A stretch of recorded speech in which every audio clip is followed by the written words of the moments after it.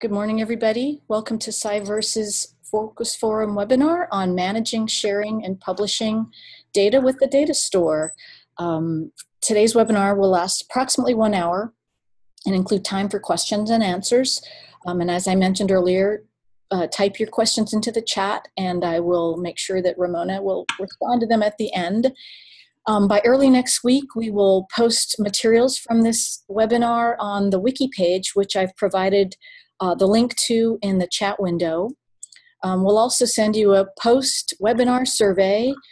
Apologies in advance, but these really do help us improve the webinar, so we'd appreciate your feedback.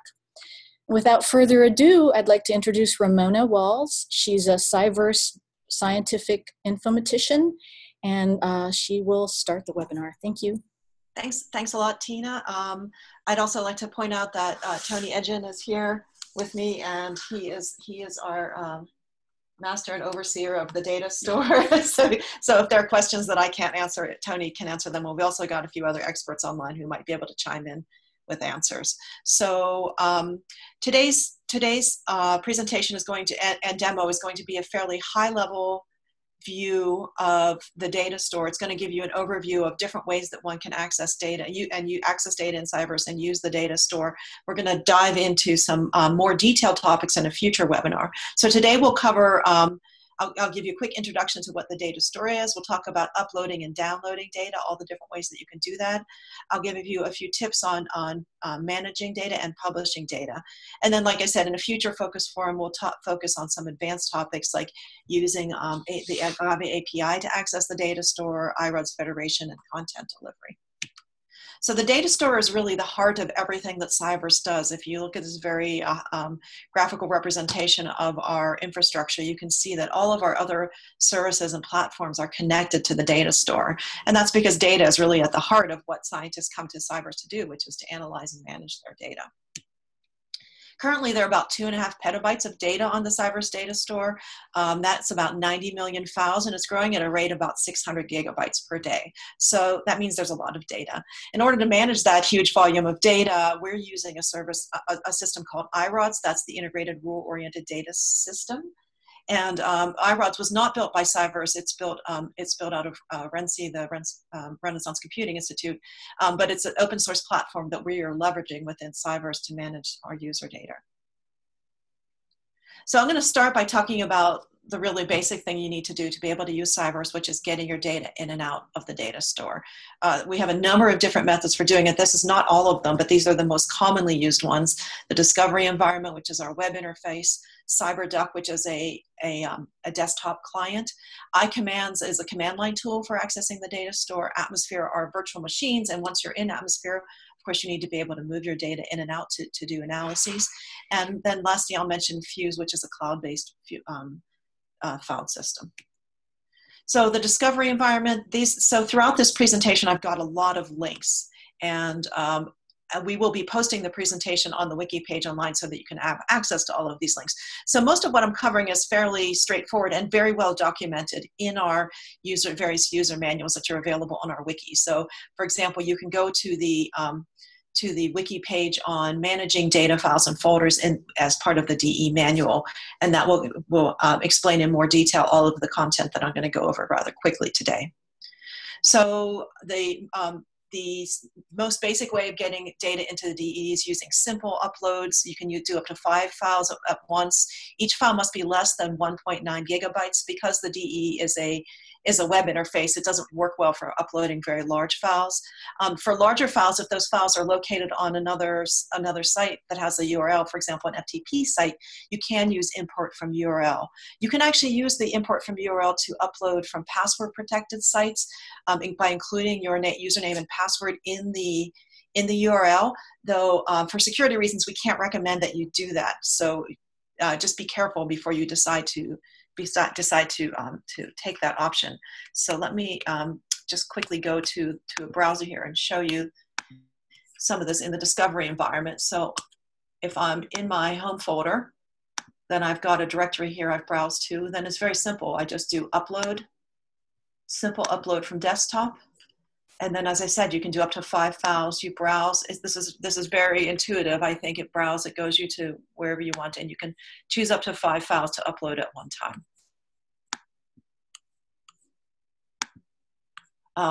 Downloading is similar. So again, I'll browse to, you cannot download entire directories at one time from within the DE. I'll show you a way to do that later, but you can download individual files. So simply click on the download menu and choose simple download. Notice for both upload and download, if you choose the bulk download option, it's going to tell you go use another method. Essentially, these instructions will tell you to go use another method. And the other methods they're going to tell, it tells you to use are CyVerse.org and iCommands. And that's what I'm going to demo in just 1 minute. So let me make this a little bit bigger here for future reference. Okay, so let's go back to the presentation. CyVerse.org is so if you need to move entire folders, if you're doing a lot of upload and downloading and you'd like a simple graphical tool that you can use on your desktop that lets you drag and drop files from your local hard drive onto the CyVerse data store, then CyVerse.org is a very convenient tool to use. It wasn't developed, like iRODS, it wasn't developed directly by CyVerse, but it was developed to work with the iRODS data system so that CyVerse users are able to use it. If you haven't used CyVerse.org before, the first thing you need to do is go and download it and install it. And so we have here a link to the wiki page. Actually, I'm sorry, the link will still work. It will give you instructions on how to do that. There's a configuration file that you need to set up. So let me just show you here. Oh, that's interesting. So here's the here are the instructions. You will download download the configuration file here for your desktop. I've already done that, so let me get out of this. Let's see. Interesting. Okay, so let me go to my desktop. Well, I don't need to. So you can see. So I've downloaded the configuration file. This is what you're doing. And so when you get ready to install, you basically just need to. You have that preloaded configuration file that works with CyVerse. And it should open up. So it's opened CyVerse.org for me. And you can see it's already set up with you don't need to change the defaults here. All you need to supply is your username. And everything else is ready to go. So when you do this, make sure that you've selected this open multiple connections, or else your download speeds can be slowed down. So you go ahead and you set this up, and it basically will create this little profile for you here. So you can say I've already done this before, so I actually have 2 of these connections set up. But when I click on one, it asks for my password. This is just your normal CyVerse username and password. Oh, I probably typed the password wrong. Let me try this again.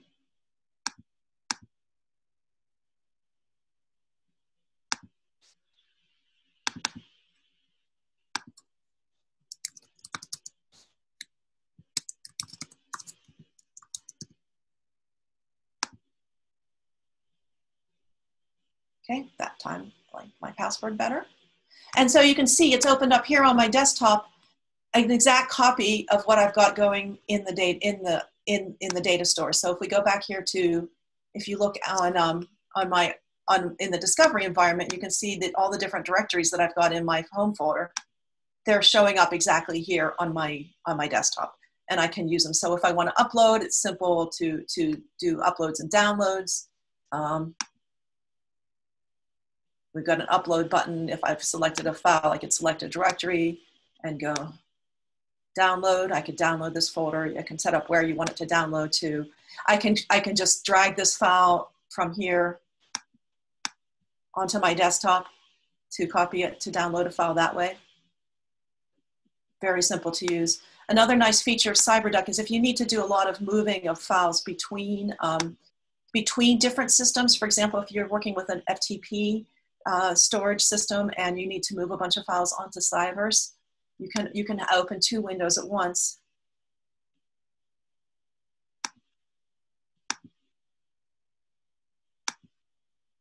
Oops, sorry.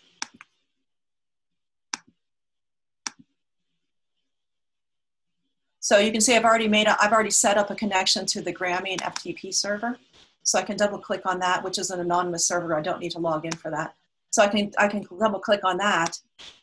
And if I wanted to, I can take a file from here and just drag it over to my CyVerse window and copy data that way.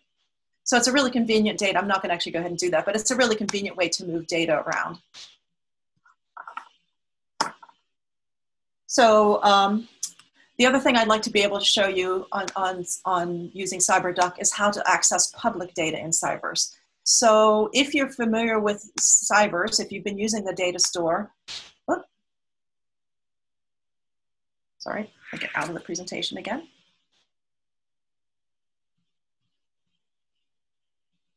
So if you're familiar with using CyVerse, you may realize that all of our public data is under this share, in the DE it shows up under this shared with me directory. And so we have a number of public files that are in the data commons. I'll mention that later. So we have this directory called, not under share with me, under community data. So we have a directory here called commons repo. And so this is some public data.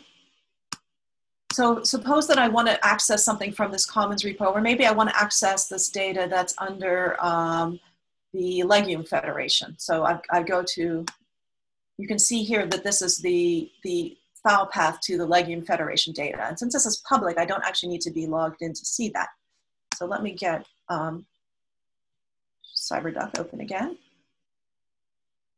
Oh, gotta drag it back to this window, just a second.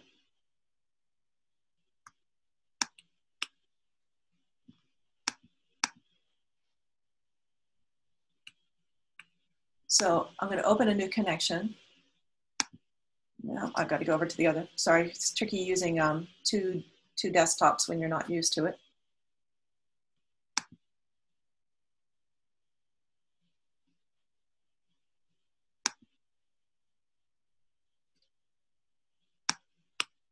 Okay, so I get this window open and I want to make a new connection to the anonymous data. So I can hit plus down here and it will allow me to create a new connection. You can say I've already done one here, but I'll go ahead and make a new one, make another one. Okay, so this I could use the same way as before, but instead of putting in my username or password, I'm going to click anonymous download. And then I'm going to put in the path that I want to go to. So that was iPlant, home, shared. And so this is where all of our public data is located. So if I just use this path, I can go ahead and I can name this public. So we'll call it CyVerse public. Okay, now I open up this connection.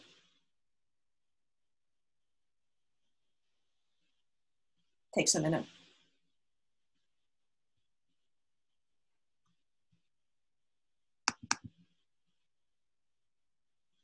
Anything happening? I think the path is wrong. Okay. D on the end. Oh, thank you, Tony. It's good to have someone looking over me. Shared. You're absolutely right. Yep, it should be shared. Thanks. Okay. Still sometimes takes a minute to open up. Well, suffice it to say that if it were opening properly in this window, which it will eventually, instead of opening up and displaying, see here, it's just kind of slow this morning on this computer. Okay. There we go. So now instead of seeing all of the files that are in my home directory, I'm seeing all of the folders that are under iPlant Home Shared. You can do the same thing to look at data that's been shared with you by another user. Instead of entering iPlant Home Shared, you would enter iPlant Homed and then the user's name. So for example, if I want to look at data that's been shared with me by Tony, I would put iPlant Home / Tony. And then it wouldn't show me all of Tony's home directory. What it would show me is only the data that's been, only the data that Tony has shared with me so far.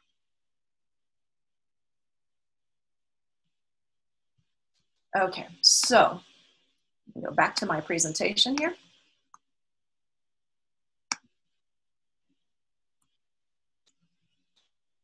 an important tip when you're setting up connections. So don't ever try to open a connection to iPlant Home or just to iPlant directly and then browse to shared, because there are many folders in both of those, particularly in iPlant Home, and there's one folder for every user. So it's got 30,000 different folders in it. So if you try to open a connection to that directory, it will time out and not work. So just make sure that you specify after iPlant Home that you specify a specific directory that you want to go to, either a username, your own name, or shared. Okay, let's move on to the next method, which is using iCommands. So iCommands is a command line tool for accessing the data store. Here are some helpful links on how to set up iCommands and how to use it. The bottom link is particularly helpful if you end up using iCommands. On this link of using iCommands, there are a number of helpful, like most commonly used commands, but the full help pages for all of those commands are here listed at this final link. So some of the most common commands that you'll want to use are logging in. So you use init. So once you've installed iCommands on your computer, you use init to initiate a new session. It will ask you for your CyVerse username and password. To change directories, you use icd. To upload a file from your local computer onto the data store, you use iput. To download a file, you use iget. So if you're a command line Unix user, this is probably starting to look familiar to you. Basically, just put I in front of all the commands that you would normally use. You can use ILS, IPWD, etc. Sharing is ICHMod. And then rather than giving a special iCommands demo right now, what I'm going to do is use iCommands to do some of the tasks that I have to do later in the demonstration. So you'll see some of these tasks actually in action. So the next way that I want to talk about using accessing the data store is through Atmosphere. So Atmosphere is our cloud computing platform. It lets you set up virtual machines to do essentially whatever you want. Once you've got your VM, your instance started though, you need to get data onto it. One of the easiest ways to do that is just to use iCommands. Whether you're using an image with that's got a graphical user interface, a GUI, or you've got a command line image, iCommands will work with either of those. Another way that's very useful and easy is to mount a volume. A volume is a virtual hard drive that you attach to one or more of your instances. And we also have a new tool called Kanki. So CyberDuck, because CyberDuck does not work with Linux operating systems, you can't just install it on a VM that has a GUI. There's this new tool called Kanki. However, it's so new that I just learned about it about 15 minutes ago. So I can't give you a demo on it, but if you have questions, please feel free to ask those at the end. And we've got people who can answer those questions. I'm not going to demonstrate how to attach volumes because the Atmosphere user manual has very clear documentation on how to do that, available at this link. So essentially, though, you start if you're familiar with Atmosphere, then you know that you create projects for doing any of your work. So you create a project. You create a volume within that project, you click on the volume and you attach it to one of the instances within the volume. And then once you're in that instance working, you can write directly to that volume. It's very handy. It's important that you save, if you're generating data on your Atmosphere instance, that you save it to the volume and not to just some random directory on your instance, or it won't get saved into the volume. And then of course, you have to back up that volume and detach it. You need to send the data back to the data store because the volume is actually operating within your instance, not as directly part of the data store. So it's very important that you back up your data. On the wiki, there are very nice steps on how to back up a volume. There's a simple command I think it's called just backup, that you type to do that. You can then restore the data to that same instance or to some other instance. Oh, sorry. So if you really wanted to have your data store directory displayed and available within your VM, there's a tool called Fuse, the file system user in user space. Here's the link to the wiki page with documentation on that. That mounts a direct copy of your data store directory into a local directory. The problem is that it's very slow and clunky, and it has some other usability issues. And so we have found here that for almost all use cases, another method is better. You're really better off using iCommands. There is a mounted version of CyberDuck called Mountain Duck, which may work a little bit better than the straight Fuse client. There are a number of different clients for using Fuse. You have to pay for Mountain Duck, and again, I don't know that that works within. And I think again that may be restricted to not working on Linux operating systems, so it may not work directly within Atmosphere images. Within Atmosphere. So I guess in short, the point of this slide is not to say, here's this thing, don't use it, is to say that if you have a situation with data that you need to, that none of the solutions that I just showed you are working for, please contact us and we can work with you to help you figure out either which of those systems is better, or to maybe find another solution that's out there. So one last way of getting data you can't put data into the data store, but you can get data out of the data store is through the data commons. So the data commons is for only public data. It's a special directory within the CyVerse. And so it's datacommons.cyverse.org, also dc.cyverse.org. So if you want to get data out of there, you can browse there. So you can browse community release data or CyVerse curated data. I'll talk a little bit later about what those two different types of data are. So let's browse to some data here and I can show you what I mean. So here's a data set. And suppose I want to download this README file. Just go to the page for it. All I have to do is click on download. It's really simple. So if the file is less than 2 gigabytes, so this is downloading over HTTP. So if it's a large file, you can't download it directly. Rather, there will be, instead of saying download, there will be a link directing you to the wiki pages to tell you how to use CyberDuck or iCommands or et cetera to download the larger files.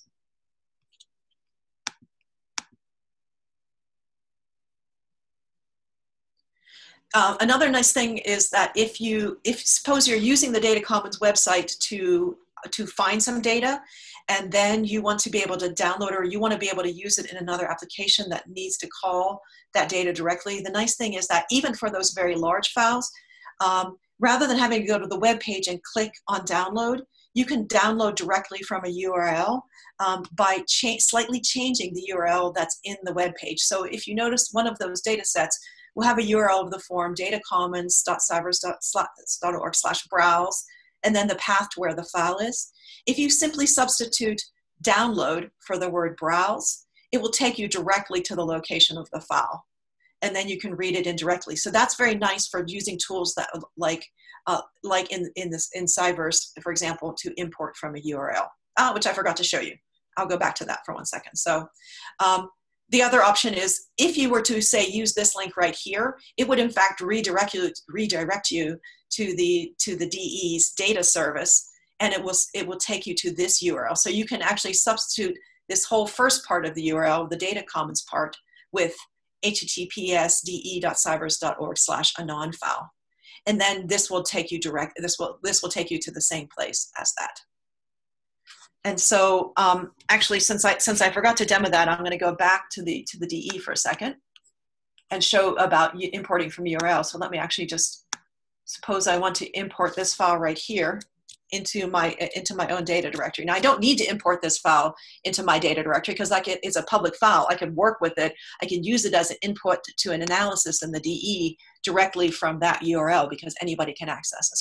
But suppose for some reason I really want to have my own copy of it and then I want to do some stuff with it. So I can do upload, import from URL, type the URL in there, and hit import. And it sends a job off to the data store, so it might take a minute for this to happen, but it will at some point. It's not done yet. So when it finishes the download to the import, it will show up here as part of this directory. Okay. All of these things that I'm showing you are documented in the wiki and available. There are links to all these activities in the presentation. Okay, so now I'm going to do one more show you one more trick for working with data in the data store, the special topic of connecting data to a genome browser. So often there are genome files that people are working with that they have in the CyVerse data store, and they might want to send them out to look at them somewhere. We don't have genome browsers built in directly to the DE, but we do have links out to a number of different browsers, including Ensemble, UCSC, IGV, etc. All of these listed here. And so you can send out a link for any of these genome file types, BAM, BCF, etc. Won't read the whole list. It's important to remember that the BAM and BCF files have to have a matching index file in order for them to be readable, and that for the other file types, the name of the referent genome's FASTA header has to match the gename in the genome file. Otherwise, they just won't work within the genome browser. The files have to be tagged with the correct info type, and if it's a FASTA file, you can also view it within Koji, which is a specialized type of genome browser. Finally, tip: if you have an issue, if you're not able to open your file in the genome browser, you may need to change the links that it generated by the DE automatically, or HTTPS. You may need to change that to HTTP to get them to work. So this is where I'm going to exit the presentation and show you a little demo of how to use iCommands to carry out some of these steps. So suppose I have a genome file, so there are some examples available here, and suppose there's one in the public data in CyVerse that I would like to be able to browse to create a link to. So if I look under this, the community data, so I have iPlant test.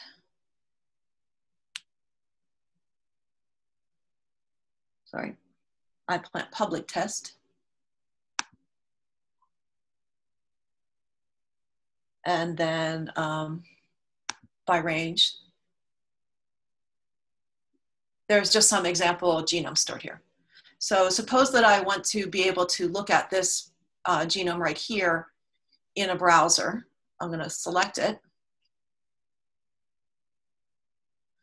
And then I can send it directly to the genome browser from here. But suppose again that I wanted to copy this into my own directory, do some work with it, and send it to the genome browser from here. So the discovery environment does not support the copy feature. You would have to download it from here and then upload it back into your own working directory to work with it. That's a bit tedious. There's an easier way to do that using iCommands. So I'm here now. I've got so now I'm going to show you using iCommands. I am on my terminal. I would need to log in, so I do an init.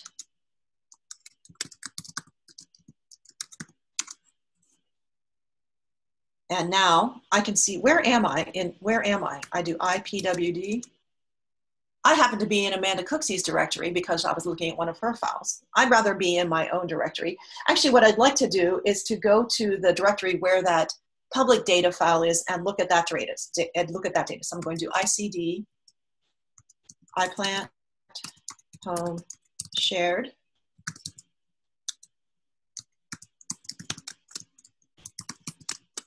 iPlant public test, and then by range. I actually could have just copied this from right here within the DE. That would have probably been easier. Ramona, there's a typo in your Thank you. I see it. This is why copying it would have been better. Okay, so now I do ipwd, and you can see that I'm in that directory. And I can do ILS, and it should show me the files that are there. It's showing me the same things that I see in the DE window. Okay, so now what I'd like to be able to do is copy that file. I want to copy this BAM file. In order to view it in the genome browser, remember, I need both the BAM file and the bam.bai file, the index file. I've already copied the index file because it's large and I didn't want to do that. I'm sorry, I've already copied, well, actually the BAM file is bigger, but it goes pretty fast, so I'm going to do that anyway. So I can do ICP, and then I need this file name. So here, I need this file. And I want to copy it to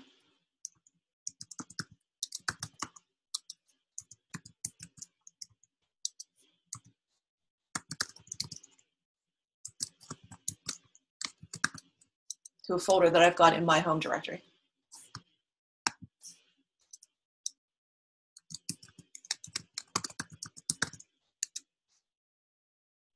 And it might take, so I've already copied it. I already copied it earlier when I was practicing that. So if I hadn't copied it, so you can see that since the file is already in there, it's giving me an alert that it can't overwrite it. I could put in a force flag in ICP to force it to overwrite. I'm not going to bother to do that right now because it's already there. So we can go to my home directory and see.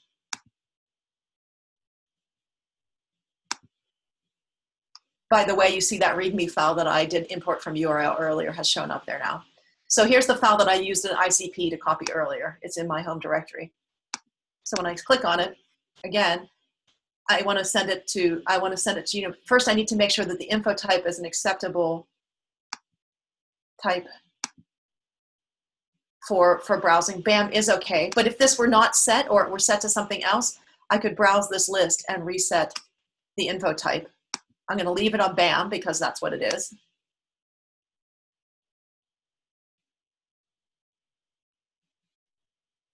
And once it's registered that it's the proper type, this automatically shows up the Send to Genome browser link.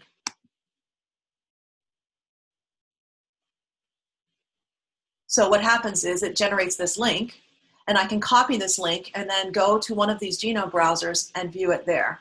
I'm not going to do that right now in the interest of time. So, but this is a nice feature that's available. So you can see how we can use commands for moving data around. We can use the DE to look at those same data files. And that's the nice thing about having this data store in the back end, is that no matter which of our platforms you're interacting with, you're looking at the same set of data and you can do the same similar sets of operations. Okay, back to the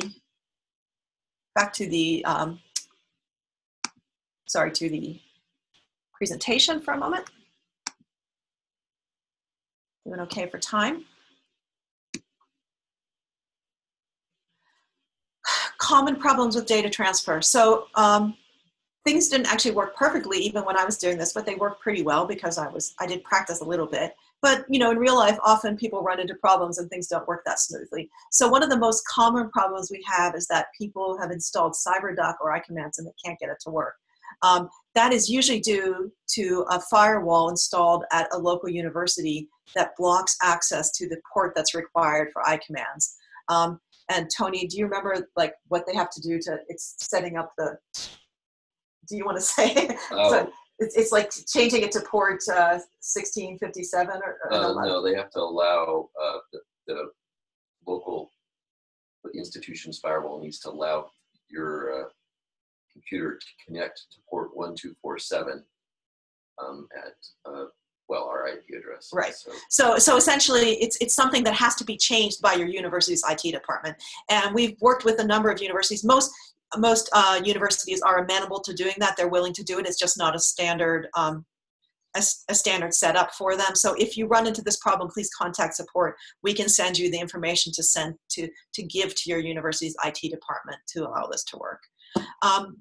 Another problem that we run into is when people are trying to upload thousands of files at one time using iCommands. So iCommands does work quite well for very large files, up to 20, 40 gigabytes. It's usually not a problem, especially if you're using a decent internet connection. It can work fine for 1,000 files. If you've got 10,000 files, chances are that you're going to run into problems because each file set, bear in mind that each upload is a job that's running on our iROD system, and that takes a certain amount of time. And so submitting 10,000 jobs at one time, not surprisingly, is going to cause some problems for the system. So if you do have many thousands of files, a couple of things you can do is, one, break them up into smaller batches of 1,000. Two, bundle them up into tar files before you upload them. Rather than uploading 1,000 small files, create one tar bundle that's got that's one file that you can upload. Then you use the normal iPut to upload it. Then once it's in the data store, you can use ibun command to extract that tar file from within the data store. Likewise, if you need to move things around within the data store from one directory to another, rather than doing imove -r for a recursive move to move 1,000 files, use ibun to create a bundle within the data store, move it, and then unbundle it. That will give you much better results. Sometimes we get timeouts with very large files. Often that's a network error. Tony, can you think of other common causes for that happening? For timeouts? Yeah. No, Nah.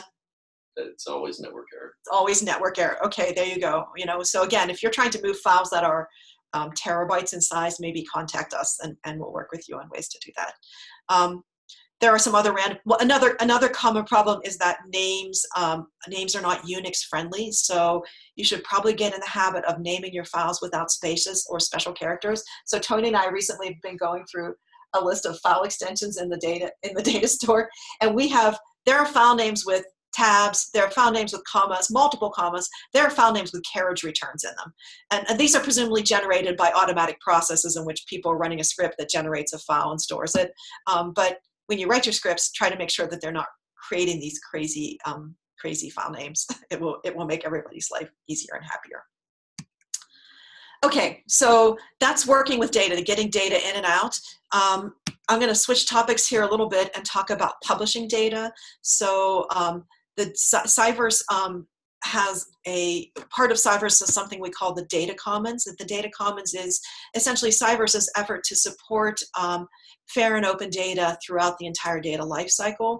And as part of that, the data commons offers various mechanisms for our users to publish their data.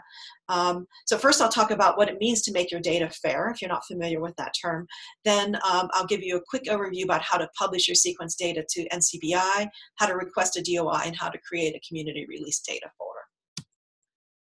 Oh, first, this is just to show you that, yes, we have all kinds of data in CyVerse. The range from single files that are owned by a single user that are completely private, nobody else ever sees, to data that is public, that has many different users, and everything in between. We support all of these different data types.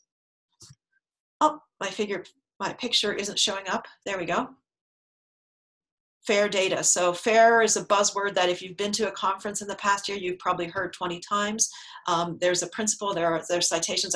I'll add the reference to this slide before we post it. So making your data fair has to do with making it findable, accessible, interoperable, and reusable. If you're getting funding, then usually your funding asks you, how will you make your data available to the public? It's not enough to just necessarily put your data somewhere and then say, it's there, anybody can find it. You have to actually make some effort to make sure that people can find your data and that they can access it, they can reuse it. The key to that is using good metadata to describe your data accurately so people can describe it and so that they can really understand how your data was generated. When you're adding metadata, it's important to follow the relevant data and metadata standards for your different data types. And we have some support tools within CyVerse to promote those standards. For example, if you're submitting to the NCBI, then you have to describe your data using the minimum information for any sequence standards. And we make those available through a template. It's also important to use open source formats. So for example, if you have a choice, if you're publishing a spreadsheet, publish it as a text or a CSV file rather than as an Excel file so that it will be available to more users for a longer time. Making data accessible also means making it available via web services, preferably directly from a URL. So many repositories of data, when you go to the landing page for a data set, you can't actually get directly to the data. You usually have to use one of their special web services to get the data, which is great. But something that CyVerse does that makes it even easier, as I showed earlier, is that you can actually type in the URL to get directly to the data, and that makes it reusable by external applications directly. And to repeat the first point, good metadata is key, so use metadata. One of the most common publishing methods through CyVerse, and something that almost all users, scientists who are working with sequence data are familiar with, is publishing their data NCBI. Why is this? Because in order to publish your paper in a journal, the sequences that are in it have to be available through NCBI. There are various repositories at NCBI, that's the National Center for Biotechnology Information. One of the most commonly used ones is the SRA, or Sequence Read Archive, and this is for raw sequences generated by next generation sequencing data. So these are your FASTQ files, essentially. There is a link to the tutorial on how to use that, to use the workflow for submitting to SRA. We have a new workflow for submitting to the Whole Genome Shotgun archive. Right now, that workflow only works with incomplete assemblies. There are links there if you have a completed assembly on how to submit that. So we've been told by users that these packages are, these workflows are much easier than actually going to SRA, to the NCBI site, and trying to submit directly. It's not that the NCBI site is so hard, it's just that if you don't do it on a regular basis, there's a learning curve every time you want to do it. Whereas with the CyVerse tools, we've got really nice tutorials that just walk you through it step by step and make this submission relatively easy. So again, if you're interested in publishing, please visit one of those tutorials to get more information. So I should point out that, well, I'll show you that one second. Another way of publishing data is to request a DOI, a digital object identifier. So a DOI is a permanent identifier that points to a landing page for your data. That landing page describes your data, and it can be used to cite your data. If you've looked at papers, you're probably familiar with DOIs, because almost all scientific papers have a DOI that describes that paper. We at CyVerse can issue DOIs for data sets, but we don't just do them for any type of data. It's essentially for data sets that don't have a home in another repository. So if there already exists a repository for your data type, we strongly encourage you to submit there and not to submit to CyVerse. We also encourage users to request DOIs for data types that can be reused within the CyVerse infrastructure. So the whole point of making them available through CyVerse is to make them more reusable. So a DOI data set is something that is stable. That is, basically, it's a data set that you're finished with, that you're not going to change more. It's permanent in that it will be around for a long time. Nobody can guarantee that data will be available forever, but we can guarantee that at least the landing page to the description of the data will be available, and that might point you to another archive where you have to go and get the data. Data that has a DOI in CyVerse, and I have this little word here, ARC. An ARC is an archival research key. It's another kind of permanent identifier. These data are managed and curated by the CyVerse staff. So once you've submitted your data for a DOI, even though you maintain the intellectual ownership of that data, you cannot edit it or change it in any way. If you need to make changes to it, because it's got a permanent identifier, we need to issue a version and make a new ID for it. We require that DOI data sets be described using the DataCite metadata standards, and we also strongly encourage scientists to use scientific metadata. And part of that curation process is us looking at the data set and saying, no, you need to describe this a little bit better, or yeah, could you please explain what this means, or maybe work this way, so that other users can understand that data. The other way of publishing data through CyVerse is through community-released folders. So community-released folders don't have DOIs, and unlike the CyVerse curated data, the owners of the data are there actively managing those data folders themselves. So that means that although these communities have chosen to make their data publicly available, it's not necessarily permanent and it's not necessarily stable. The data sets can be changing. They might be updating them. And the reason for this is that there are often people are creating data sets and they want to put it out there as soon as possible so that people can use it. But they know that they're still working or going to be working on it continuously, indefinitely. And so they don't want to necessarily issue a DOI where it's like, it can't ever change. And so this is another way for users for the community to share their data. These data also have some metadata standards. They're slightly simpler. We use the Dublin Core metadata standard here, and we strongly encourage the communities that are supplying this data to make scientific metadata and descriptions available as well. So any of these data types, publication meshes that I just talked about, so you can see here if you want to see the data that's already available through community released or CyVerse curated, it's easily available through the Data Commons. If you have questions about how to publish data, here's links on instructions to the SRA, on instructions to publishing to the WGS, and instructions on publishing to CyVerse. So this will explain to you, this will take you to a page that explains how to request a DOI or how to request a community release data folder.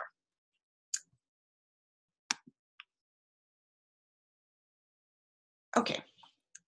Then last, I'm just going to wrap up with a few quick data management tips.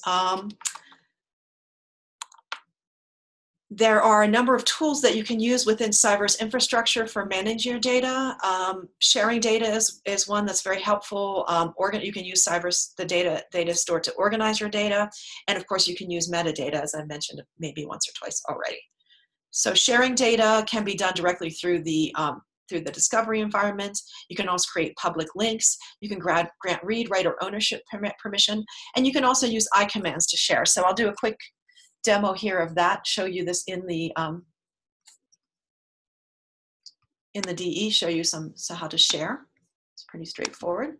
So I've got some files that I own here. I just click on this little, the picture with people, so that's indicating sharing. I can also go under share. There's two different ways to get to this. And I want to share it with Tony. See if we can find his name. You had it right. Okay, so but I guess what I'd actually like to demonstrate is that you don't have to know the user's name. You just have to know you don't have to know their username. You can just search by their name and their institution. And that will help you find them. So Tony right now has read permission. I can actually give him write permission so that he could rename. If I give him ownership permission, that means he could actually delete this file and rename it. So be careful who you give ownership permission to. You don't want to just, generally it's good to give users the most restrictive permission that still lets them do what you want to be able to do. So you can do the same thing. There's a command in iCommands called ICHmod. You basically use ICHmod, and then you either read, write, or own, and then the user's name, and then the name of the file or collection that you want to share them with. That's documented in the iCommands. I won't demo that in the interest of time. Okay. Ooh. In terms of organizing your data, we've got some tips on the wiki. So here's a link to the a wiki page that gives you some tips on how to organize your data for a shared project. It also talks about so a common thing that people use CyVerse for is to manage the data for a project that has many collaborators in many different institutions. The nice thing about the data stores with these sharing permissions, you don't all have to be on the same university system. You can be scattered literally throughout the world and have all the team members access your data. So this describes a little bit about how to set that up. Coming very soon, within the next month or so, we expect them to be able to create teams, and teams will basically let you set up lists of collaborators that you share things with on a regular basis. You can also use the iPlant metadata function to search for metadata, and then you can save your search. And even though it's not really the same thing as a smart folder that you might use on your desktop, if you save your search, then you can go back and run that same search and basically use metadata to find the same types of data consistently over and over again. So that's another reason why metadata can let you, if you rely on naming your folders and files to organize, and the organization of your folders and files to organize your data, that's great. But then you're stuck with that one set of organizations. Whereas if you use metadata, you can organize them the way that you need based on the different combination of metadata values. There's a very nice link. So there's a project called Data One, and they have a really nice set of resources for managing and organizing data. So I've put a link into their best practices website there, and I suggest that you take a look at that. Anyone who's written an NSF proposal or NIH proposal recently knows that you have to include a data management plan. I'm not sure exactly what the numbers are in the NIH, but in NSF, points 4, 5, and 6 particularly ask you how will you deal with data dissemination, what are your policies for data sharing, public access, and reuse, and your plans for archiving, data samples, software, etc. So CyVerse is a tool that can be used to answer many of these questions, and we'll be getting some documentation up on the Data Commons wiki site with some suggestions and sample data management plans for people to use that, though I'm afraid we don't have that there yet to link to. So using metadata in the DE. In the interest of time, I'm not going to demonstrate the use of metadata. I would just say that there are many things that you can do with metadata in the data store. The link will take you there to a wiki page that explains how to do everything. You can add and edit metadata. You can apply metadata using a template. If you want to publish to any of to the Data Commons or to NCBI, you'll need to be able to use templates. You can copy metadata from one object to another. So if you've created a file and then you say, I need the same metadata over here, but maybe with one change, you copy it and then you make a small change. And you can also apply metadata in bulk. You basically upload a CSV file with all of your metadata, one row per file, and then then there's a tool that reads that metadata and applies it to many files simultaneously.